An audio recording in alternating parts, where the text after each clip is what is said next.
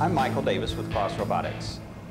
Today, I'm going to be taking you step by step through the procedures for updating the software and the firmware for our robots from Universal Robots. This procedure is going to be the same for models UR3, UR5, and UR10, and it will also be the same for controller types CB2 and CB3. Prior to beginning this process, please check in the service manual and the guidelines for updating software and make sure that updating the software is right for you. Once you've powered up your robot, on the main screen on the Teach Pennant, select About, and this will bring you up to the About screen. As highlighted, you'll see that the current revision of software is 3.3.0.145. Make note of that and go ahead and close this screen out. Next, you're going to go to your computer and go to the Universal Robots support website, which can be found at universal-robots.com/support. Next to download files, select Go to Download. When I ask you to select the type of download, select Software. Type of software will be Robot Software. And the controller type in this instance is a 3.1, so we're going to select that. And you'll see that it's going to bring up all of the software versions that you have to choose from. Since we have 3.3.0.145 currently installed, we're going to install the newer one, which is 3.3.1.237. If you had an older revision, such as 3.2.18744, we would recommend that you install each newer software update sequentially until you get to the newest one, rather than skipping any of the updates. Once you've selected it, it will bring you to the download screen. Go ahead and select Download, and once it's saved onto your hard drive, put it onto a USB drive, and then remove that USB drive from your computer. Go back over to your robot, and on the Teach Pennant select Setup Robot, and then Update Robot. This is when you want to insert your USB stick into your Teach Pennant.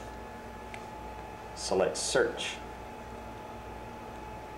In this example, we're going to update to version 3.3.1.237, so we'll select that, and then select Update. At this point, it's going to ask you if you're sure you want to install the software. Go ahead and select Install Software. At this point, the installation process will begin. During this process, it may take you back to the initialization screen of the robot and ask you to turn it on and press Start. It will keep performing the update in the background. It may take you to a screen that looks similar to a DOS prompt screen and show you the steps that are going on in the background. Once it's complete, at times it will take you to the initialization screen one more time, and you'll hit On and Start. And this is generally when the firmware will update on its own. After this whole process is complete, go back to the main screen on your Teach Pennant and select About. This is where you'll see that you now have the newer version of the software installed. For firmware, it is usually updated automatically whenever you update the software. In some instances, say after you've replaced a joint, you may have to go in and manually update the firmware.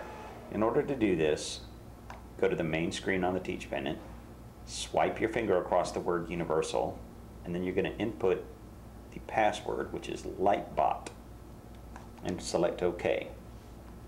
Go into Low Level Control, and under the General tab, hit Turn Power On, and this will take the status of each joint from Power Off to Bootloader. Go to the Firmware tab, and if you're only updating one joint, say if you've replaced a joint, you'll select Current Joint and select the joint that you would like to update. These are labeled J0 through J5, which correlates to the base through RISC-3. In this instance, since we're doing all joints to update firmware on the entire robot, I'll select All Joints and Update Firmware. The updates will begin one joint at a time, starting with 0 and going up through 5. After you see Success Firmware updated for the final joint, or for the one joint if you're just doing that one joint, you can go ahead and hit the back screen and return to normal. And that is all you have to do to update the firmware. The only thing I would recommend after this is moving the robot around to make sure that you're not having any issues and possibly running one of your programs. Thank you for taking the time out to watch our video tutorial today. Hopefully now you'll have a better understanding of how to update the software and the firmware for our Universal Robots line. Should you have any questions or just want to check out more of our product offerings, check us out on crossrobotics.com or shopcross.com. Again, thank you for watching.